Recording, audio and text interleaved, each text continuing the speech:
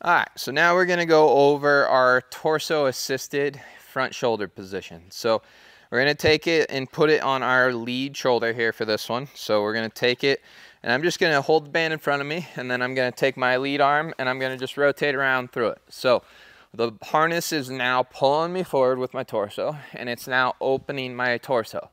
This one's great for, as when I stride here, I have to stay closed and I have to have that good coil into my stride. And then I also have to be able to let it rotate me forward, but keep my posture in a good position.